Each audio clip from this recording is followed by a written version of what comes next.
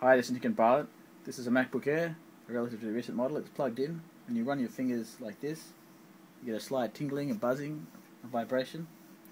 You disconnect the power, buzzing, the vibration disappears. So we're going to use a multimeter to try and sort of show this. So we're going to get the other probe and touch it on some ground. The multimeter is set to AC. We're getting a reading of nothing there of that, it's varying. Get it close to the laptop, it jumps to 3.2 up and down, and I put my hand on there, it jumps up to 7.8 volts. Take the hand away, drops down to 3, take the probe away, 1.6. So, what's going on? And the next question is, if I wasn't wearing boots right now, would I be dead?